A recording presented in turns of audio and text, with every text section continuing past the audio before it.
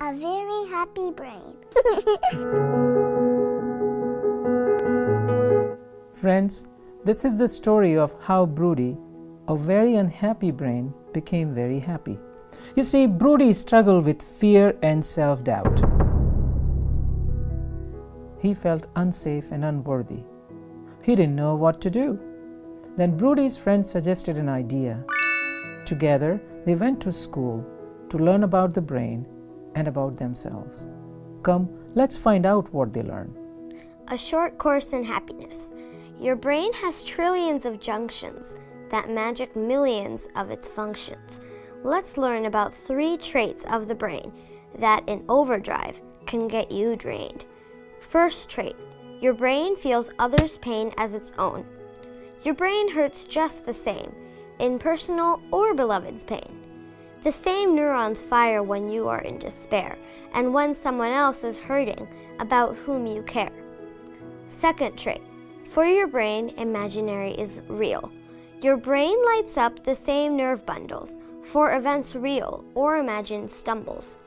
If you dream of a spider on your shin, it might cause the same dread as the real thing. Third trait, the brain can't tell physical pain from emotional hurts.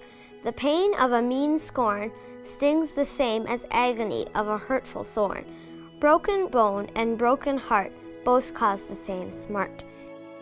Millennia ago, the spiritual minds scribed in their devotions, hymns, and rhymes the same truths that the scientists of today write in theses, books, journals, and essays.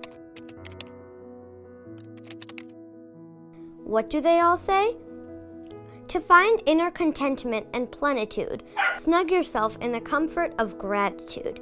Your greatest joys come from passions that are lush with true and deep compassion. Once you're lost in healing others and start seeing strangers as brothers, your brain will become the happiest of all, be it summer, spring, winter, or fall. When you pray for others, share their feeling. In touching their lives, you will find healing. Help others feel safe and cherished. The joys in your brain will surely flourish. If you agree, then don't wait. Don't miss the feast, nor leave it to fate. Start with the one a breath away.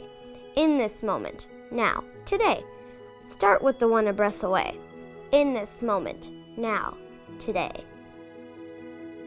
Broody the brain came back from school with 2 important concepts.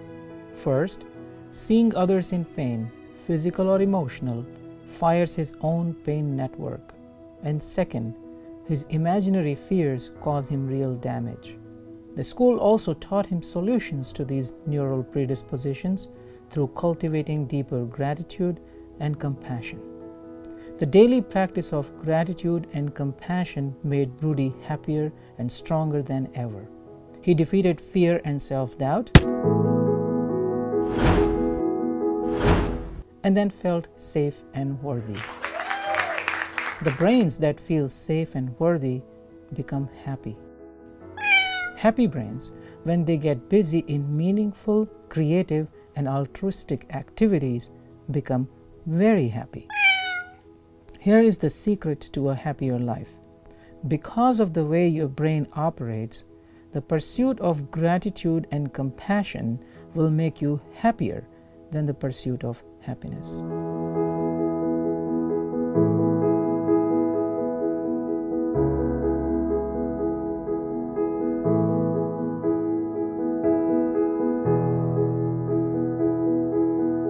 Thank you for your attention.